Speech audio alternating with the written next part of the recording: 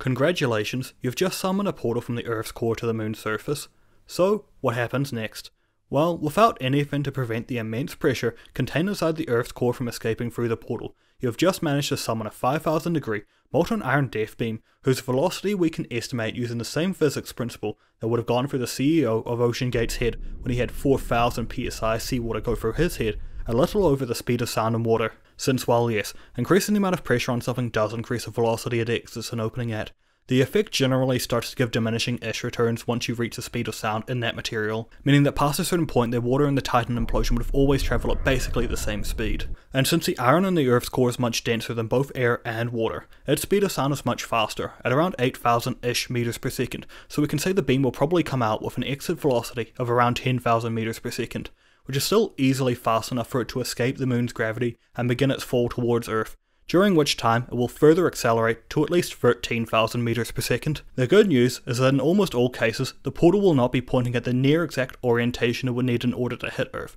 since surprisingly enough, pretty much the entirety of the difficulty in hitting Earth just comes from the Earth being a surprisingly small target. You might think, so what? Earth's gravity will still pull the beam into us, but surprisingly enough, no. You see, Earth's gravity is nowhere near strong enough. Don't believe me? Here's an actual simulation of 10,000 random possible trajectories the beam can take, and as you can see, even with gravity pulling it in, only one or two hit the Earth, which again, is only slightly to do with how little gravity Earth produces, and instead is almost entirely due to the Earth being an incredibly small target. But hey, you've messed it up this much, why not have it hit Earth too? In that case, the bad news is that since the moon is tidally locked to the Earth, the same side of the moon always faces us. So we're always in roughly the same position in the moon's sky. So every few weeks when the wobble caused by the moon's orbit being slightly out of plane with its axis of rotation causes the beam to line up with Earth, it will effectively create a trail of meteor impacts that sweeps across the planet as it rotates beneath the moon, at around the same speed as a passenger plane, and assuming a portal from, well, portal, it will be releasing roughly as much energy per second as detonating a nuke that is 200 times more powerful than was used in the first nuclear test. Despite this, it wouldn't be the explosion that deals the most amount of damage to people on the ground,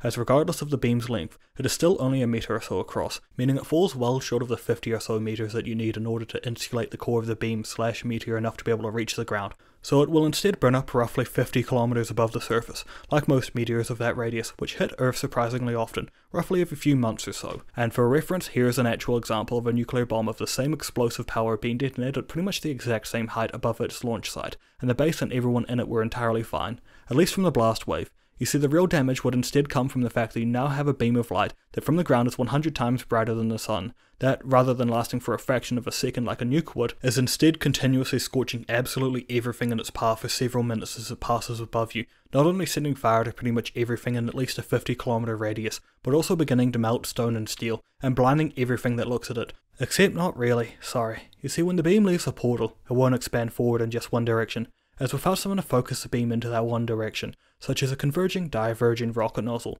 the iron will also begin to expand outwards at 10,000 meters per second, which is way too fast for the previously solid iron to stay bonded together, meaning that rather than forming a nice tight beam, it instead creates a massive cone of gaseous iron that is spread way too far apart to do any real damage by the time it hits Earth, other than maybe mess with some satellites. Not that that would matter, as even if the death beam was capable of obliterating the Earth, it still wouldn't even come close to being the most devastating effect from the portal, and funnily enough, neither would your odds of being sucked through it. That is unless you plan on waiting for the billion or so years it would take for the Earth to empty out through the portal. Instead, the real damage will come from the Earth's circumference contracting by 1.2 centimeters per year. While this is smaller than the 2 to 3 centimeters continents normally move each year that cause typical earthquakes, they also mostly move in just one direction, whereas the decrease in the Earth's surface means that now every point on every continent is getting closer together, and therefore effectively moving in every direction, everywhere, all at once. This results in a buildup of stress on the continental plates, which is released in a series of massive earthquakes across the globe, and not just in places where earthquakes are already a problem, but just about everywhere in the world, as a contraction of the Earth causes entire continents to bend and shatter into entirely new microcontinents,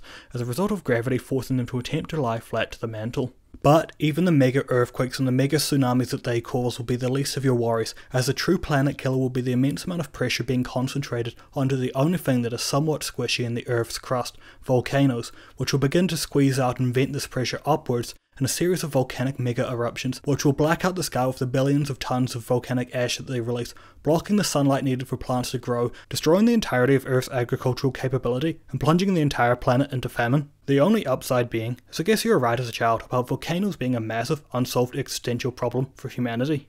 As for the final fate of our planet, over hundreds of millions of years as the Earth contracts inwards, it will begin to spin faster and faster, and start bulging outwards more and more as a result of Earth's angular momentum being conserved and concentrated into a smaller and smaller radius, which increases its rate of rotation, until eventually it reaches a point where its outermost parts are moving so fast that they exceed the gravitational force that keeps them bound to the Earth's surface, at which point they will begin to fly off and into orbit around Earth, creating an ever-growing accretion disk, while Earth's core will continue to get hollowed out through the portal to reveal Earth's true shape, a donut, which will continue to orbit around its common centre of gravity, although tidal forces from other planets and the moon would probably shred it pretty quick.